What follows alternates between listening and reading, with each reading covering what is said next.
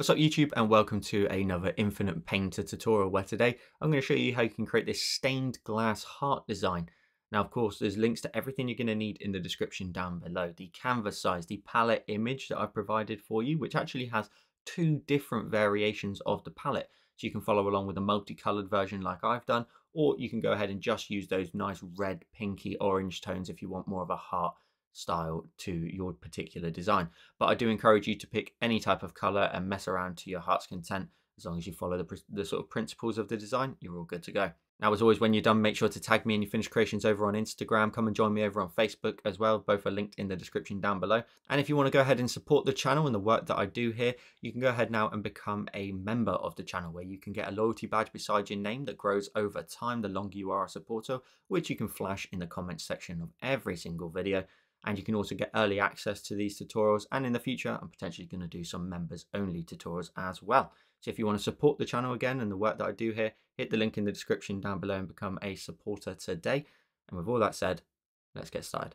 So as I typically do with my tutorials, I've set the canvas size to 2000 by 2000. Feel free to set that to 1000 by 1000 if you want some more stability. I've also gone ahead and changed my background color to black by just dragging into the bottom left of the dial there. And I've also gone ahead and turned off the time-lapse option. This is usually on by default. I think if you turn it off, you should get a little bit more stability from the app as well. You want to focus on your drawing and not sort of overwhelm the app too much. So if we hit the option of create, we've got our canvas. And the first thing, as I always do, we're going to want to go ahead and introduce our palette for today. So we're going to go up to the three dots in the top right. We're going to go to the option of import. And you're going to want to grab it from either your photos or your files, depending wherever you saved it. Once you found it, tap on it.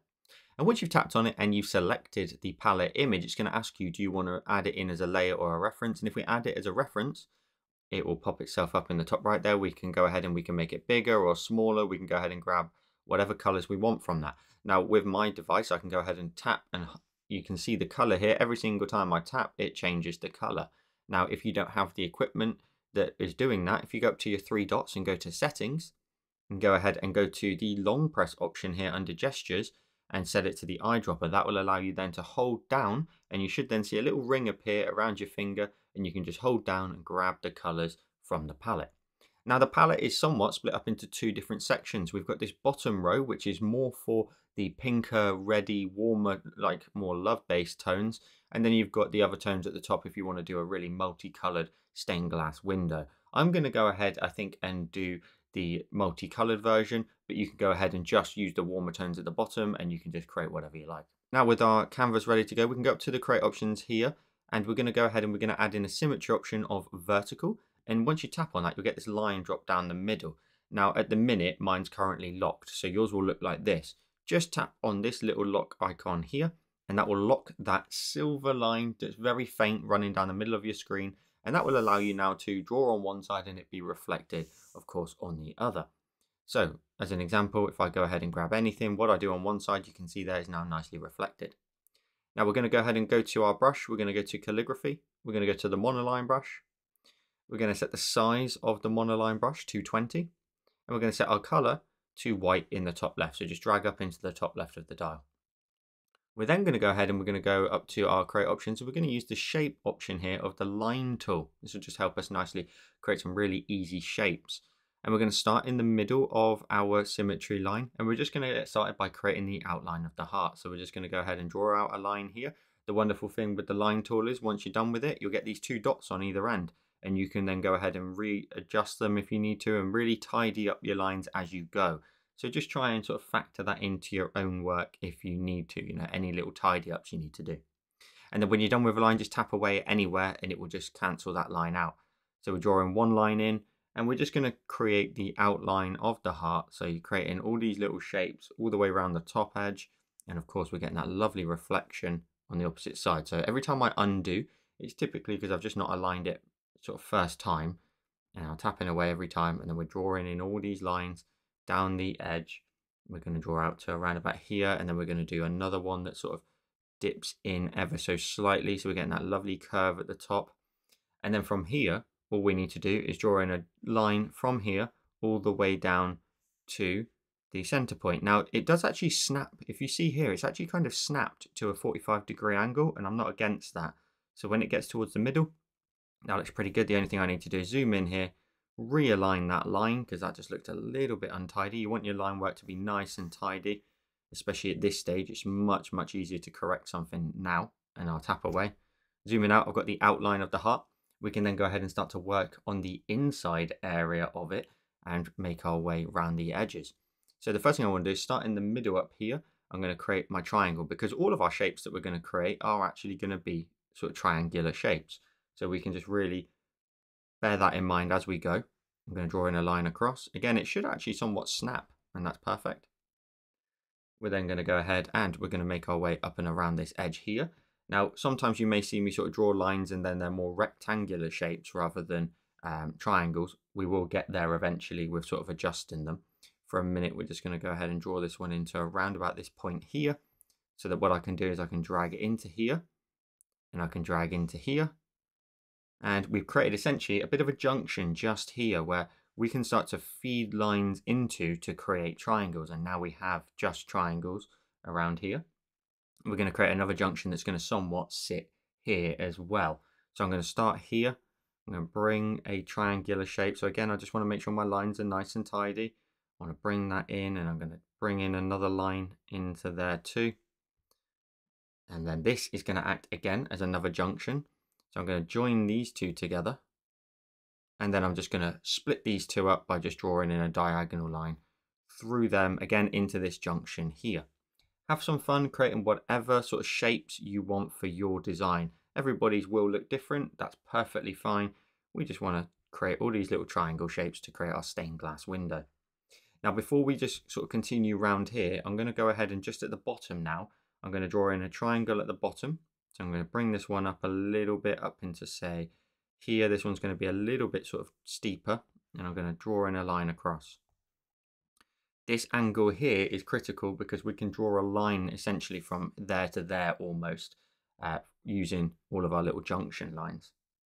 Now from there in the middle, if we create our little center column, we should then also give ourselves a nice little sort of area to work off of. So I'm going to draw in another line, and I don't want it to be sort of continuation of this line. I even need to make it a little bit narrower, or I need to make it a little bit wider than that line. So it looks like I might need to make mine a little bit more narrow, just so again I don't get that continuation. So I want to do it as much as I can to around about here, and we're going to draw in a line again straight across, nice and tidy. And then I'm going to draw in a line here. So we're just creating triangle shapes as we go. We're breaking down squares into triangles. And then here we're going to go ahead and draw in another triangle point into here. And again, we're going to create somewhat of a junction. So I'm going to draw in a triangle here and draw in a triangle here. And now we've linked the top and bottom together. We now have another junction here that we can then start to work some more lines off of. And we'll come round to that. It'll eventually all just simply link together nicely. So we can just create another one off of here. I'm going to let that one run into like here, for example. And then again, I can just go from my junction points. A junction is just where lots of lines just end up sort of pointing together, essentially. I can go ahead and I could create another kind of junction here where I can then join that across. I can bring that one down. I can bring this one into here.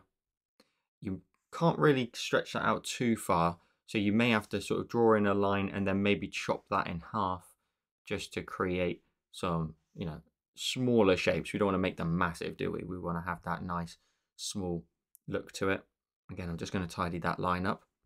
And then here we're essentially going to end up with a bit of a line. So we need to kind of sort of factor that in. So I'm going to draw in a shape here, and I need this one to be a little bit higher, and I can link that one to that one.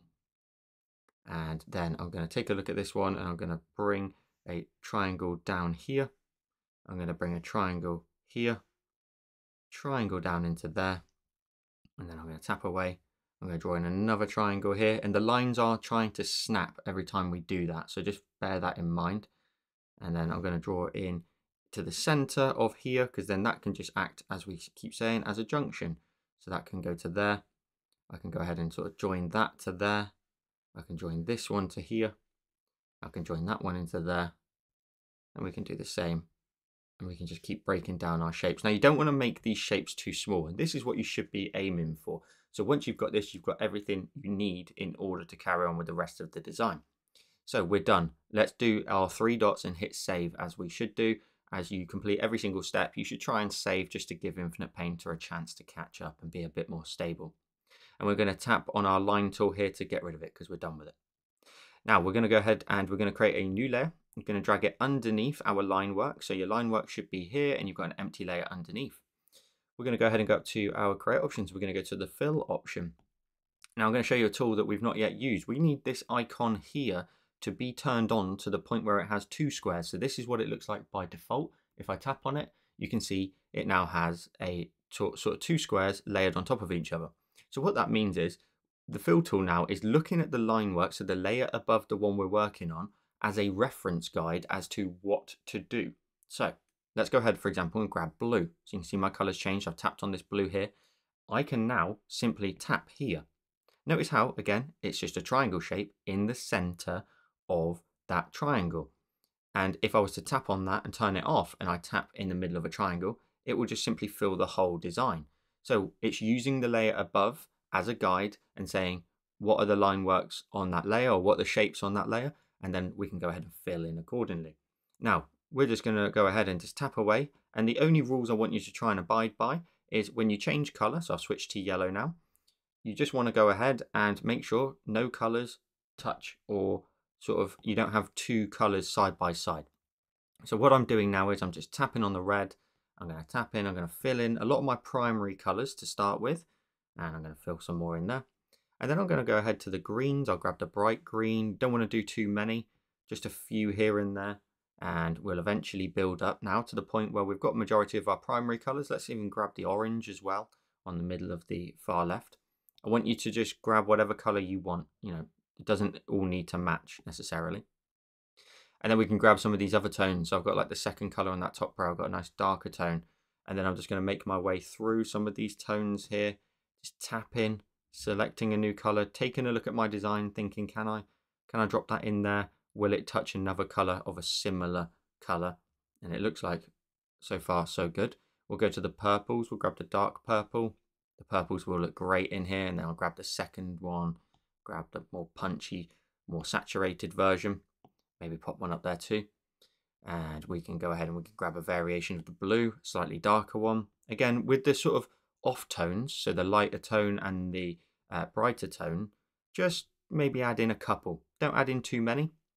And again, if you're doing the multicolored stained glass window, you just want to do the top 2 rows. The bottom row there is if you're just going to do the sort of more love-based, warmer red tones only.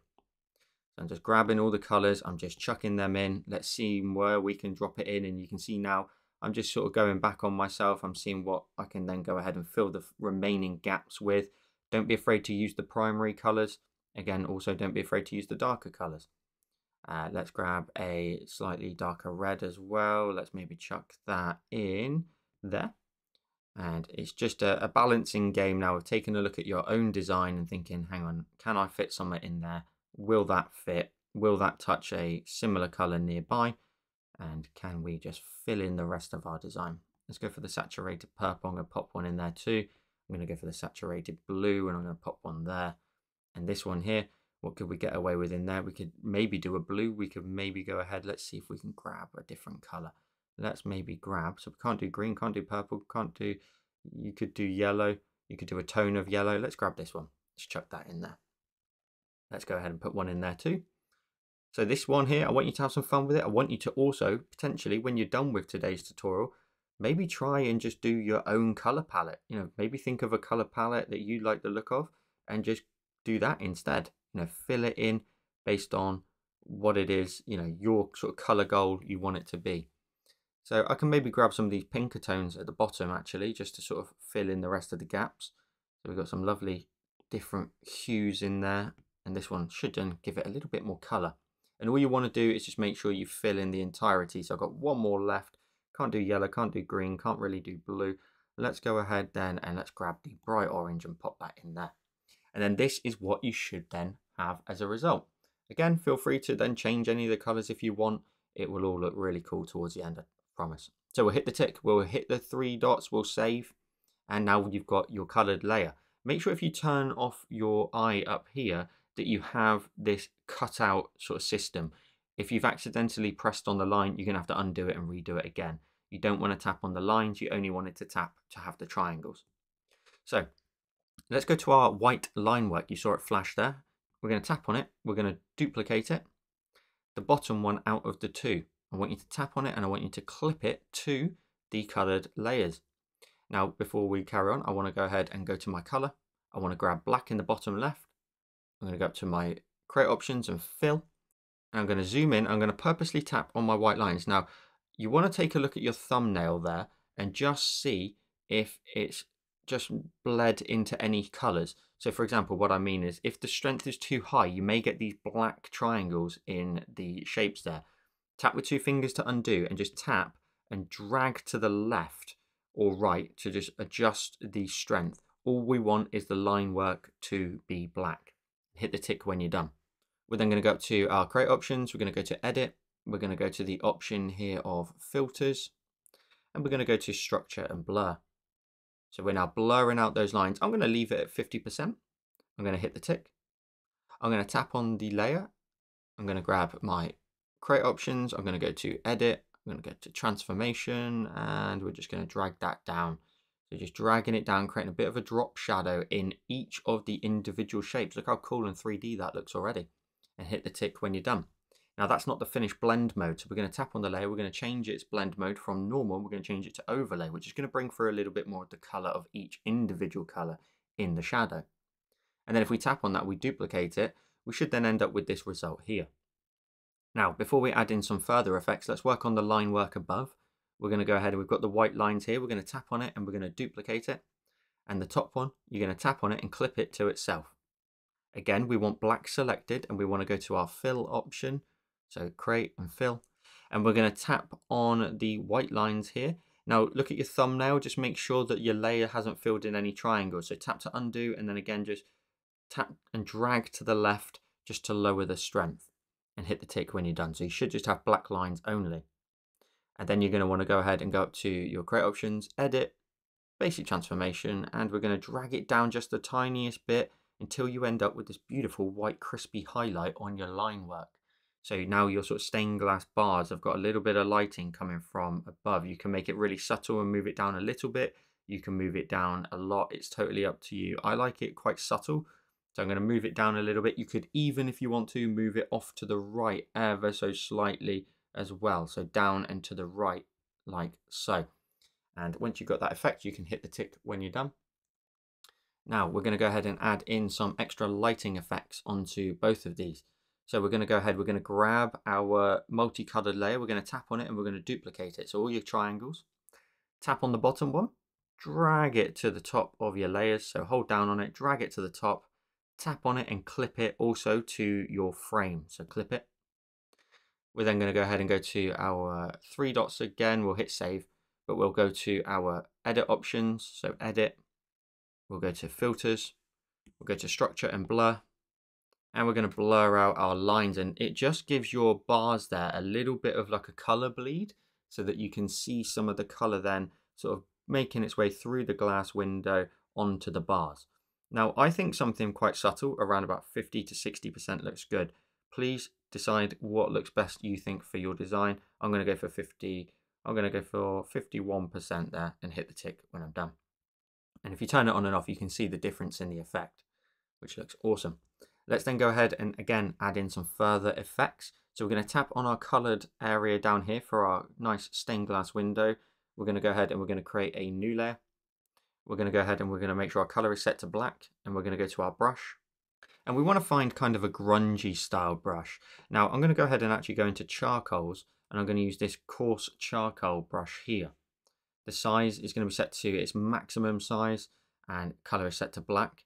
And what I want you to do is I just want you to run over the top of your stained glass window. Now notice how it did it symmetrically there. I want to turn that off. So I'm going to tap on here to get rid of our symmetry option now. And I'm just going to lightly go all the way over our window here, adding in a bit of age to it. And you can get in there maybe and darken up certain patches if you want and really kind of, you know, age it in certain spaces. Now at the minute that looks a little bit kind of messy and almost dirt-like. But what we're going to do is we're going to go ahead and we're going to tap on the layer. we're going to change its blend mode from normal to the option of soft light. And then that's going to blend in a little bit into the colors. And then you can tap on it and duplicate it if you want to get even more color and texture. And you could go up again to a third time if you want as well. I think the stronger the contrast, the better this tends to look. And it just looks like an aged stained glass window. The next step is to go ahead and add in some lighting coming from sort of behind and through your window. So you've got this area here with your texture. Go ahead and create a new layer.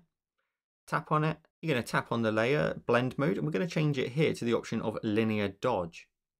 And if we tap away, we want to make sure our color now is set to white in the top left of your dial. We're going to go ahead and go to your brush. Tap on your brush and make sure you're going to sprayers and soft airbrush. And my size is maxed out. Well, it's not maxed out, sorry, about 356. And you can see my settings here for the opacity, flow, etc. Now, what we're going to go ahead and do is you can draw in 2 diagonal beams. Let's move our layers out of the way, and you can pick and choose how hard you want this pressure to be as well, or how big. Maybe you want to make that a little bit smaller, maybe 280, and you can just run a line like this through your glass, and then another one maybe off to the side like so, just to give it a bit of a shiny effect. It's totally optional. You don't have to do it, or you can tap on it and lower the opacity down as well if you want to, just to lower the sort of the amount of sort of color that's coming through. I might tinker with that afterwards, but about 90% for me looks good based on the lines that I've drawn and where I've added my colors in. And the next step is to just add in a little background element. So we're going to go ahead and first of all, we're going to go to our layers, and we're going to go ahead and grab the bottom layer. We're going to tap on it. We're going to duplicate it. And then what I want you to do is I want you to try and just move all your layers. So what we're going to go ahead and do is we're going to go to our layer. We're going to go up to our 3 dots up here for create, edit, and basic transformation again. And you can select multiple layers and move them all at the same time. See this little checkbox in the bottom right of every layer? Just tap on it to select it. So you'll see the little blue tick pop in, and we want to select every single layer for a moment, just so I can move mine into the center of my design. It's important to do this just before we do our background element. So I'm moving that into the center, hitting the tick when I'm done, and then we can go to the bottom one. Again, let's go ahead and go up to our 3 dots and save just in case. And we've got this extra one at the very bottom. We're going to go ahead and we're going to go up to our edit options. We're going to go to filters, and we're going to scroll down. We're going to go right towards the bottom. We're going to use the spin option for this one. I'm going to tap on it, and we're going to use this twice. Now, what the spin does is it blurs your design in the direction that you decide here at the bottom. And I want to create this kind of circle effect in behind. So I'm going to go all the way to the right, 100%, and hit the tick. And then I'm going to go and do it again. I'm going to go to create, edit, filters, scroll to the bottom, spin, and we're going to do it in the opposite direction. And that should then create this really lovely kind of radial blur in the background, and hit the tick when you're done. Now you can, if you want to, then blur that again. You could go up to, again, your create options, edit. You can go to edit and filters. You could go to structure and blur. And you could then blur that out just to create like a really nice glow in behind, and it's using the colors of the design as well, which I think looks really sweet. And you could hit the tick at about sort of 75% and hit the tick when you're done. And if we go ahead and we pinch with 2 fingers, we go full screen with 4, we end up with today's finished design. So I hope you enjoyed this stained glass window heart design. Make sure to tag me in your finished creations over on Instagram when you're done. Come and join my Facebook group as well. All of it's linked in the description down below. And if you didn't already know, you can actually now support the channel and the work that I do here. You can go ahead and become a member of the channel, where you can get early access to tutorials. You can also get a loyalty badge beside your name that grows over time, that you can go ahead and use in the comments section as well to flash that you are a member of the channel. And in the future, I potentially might be doing some members only tutorials as well. So if you want to support the work that I do here, check the link in the description down below and become a member of the channel today. And with all that said, I'll see you in the next one.